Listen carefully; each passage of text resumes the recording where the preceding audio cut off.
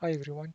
In this video, I will show you how to run 3D slope stability analysis for an open bit.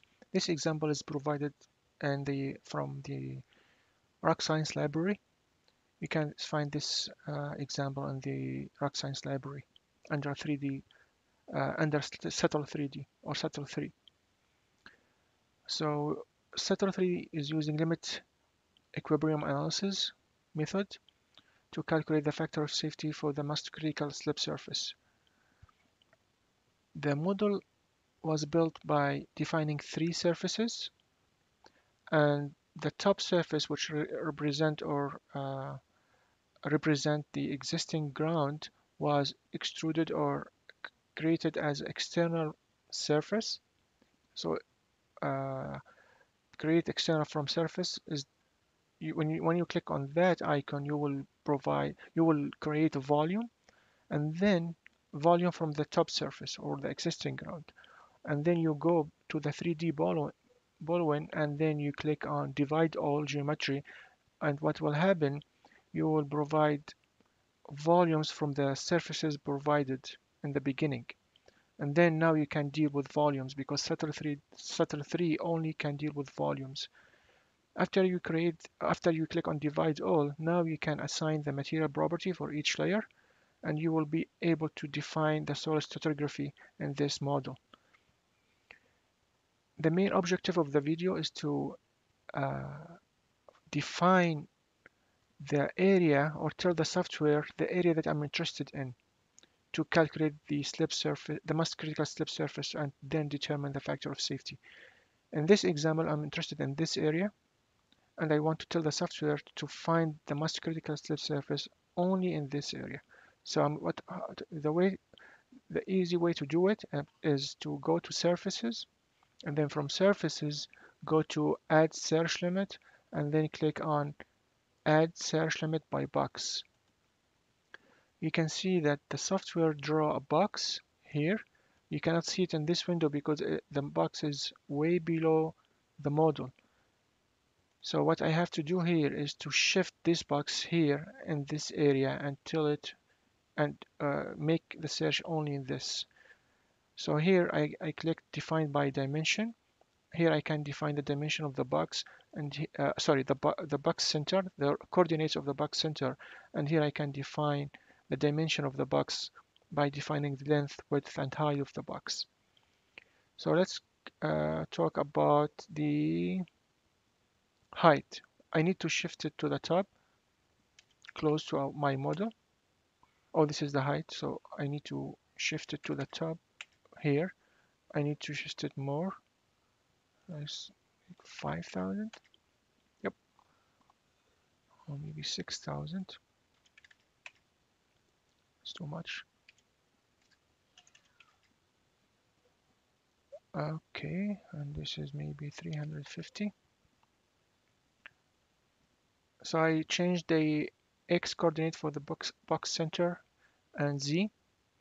Now I'm gonna shift it this way, which is in Y direction.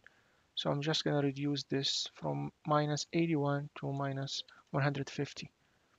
Maybe more, 200, minus 200. So just this looks like about right. You can move it wherever you want, and here I'm gonna change the dimensions.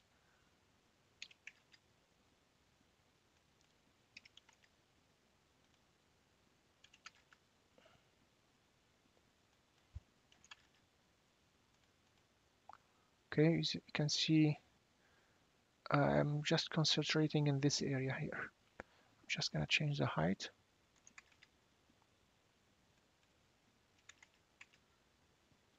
Okay, so it's gonna go all the way to the bottom of the model. Once I'm satisfied with the dimensions and the center, the coordinates of the center, box center, I click on OK. This asks me if you want the search limit to be inside the box. Yes, I want it to be inside, so I just click OK. You can see now I have a new thing here now. It says search limit, which is this green box. You can hide it by click on this icon. we can unhide it by clicking again to the same icon. Okay, so just I forgot to mention that in this example we have three different materials: sandstone, limestone, and ore. All these three models defined in terms of more columns with two parameters, the friction angle, and the cohesions. Okay, let's go back again to the project settings. The units in kilopascal and coordinates XYZ. Methods, I'm just going to choose one method for analysis. In this case, I'm just going to use Jumbo simplified method. The more methods you choose, the more time the analysis will take. That's why I'm just choosing one to save some time. Click OK. Now the model is ready to analyze.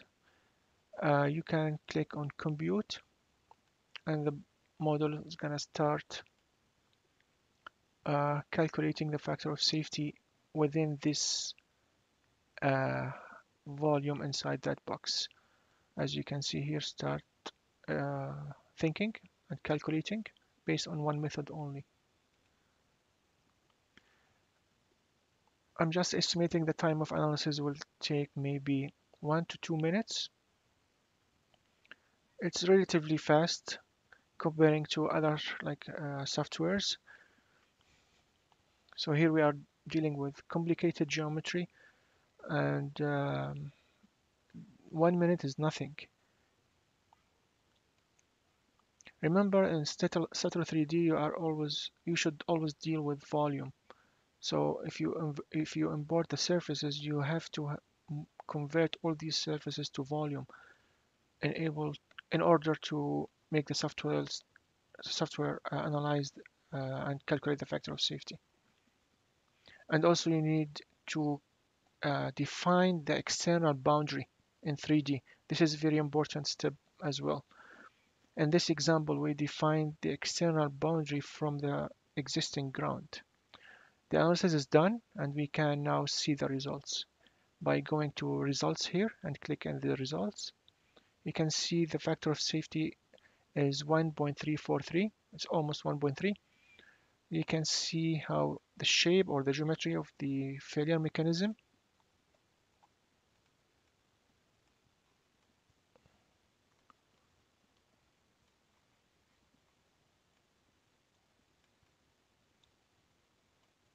You see,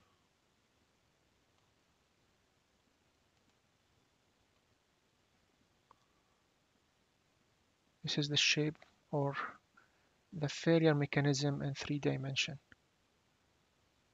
Very interesting. Okay,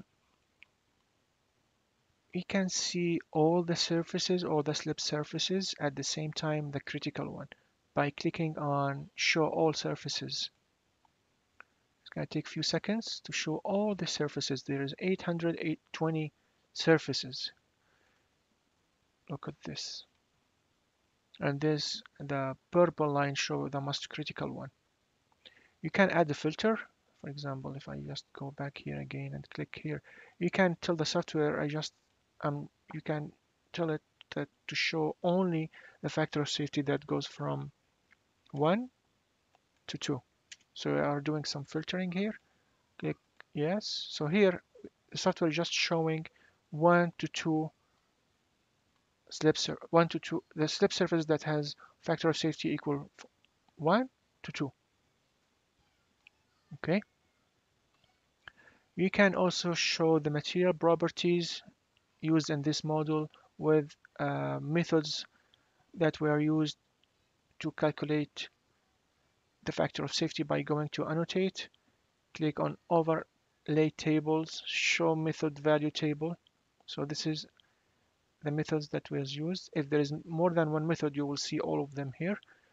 Go back again to annotate, click over all tables and then show material table. You will see the material property used in this model in very organized and easy way. The time of processing is relatively fast comparing to other software, which is I really like.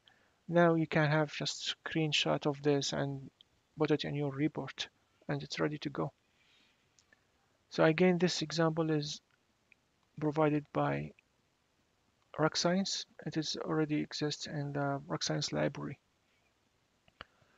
Thank you so much for watching. I hope you enjoyed watching the video. Please don't forget to subscribe. Bye.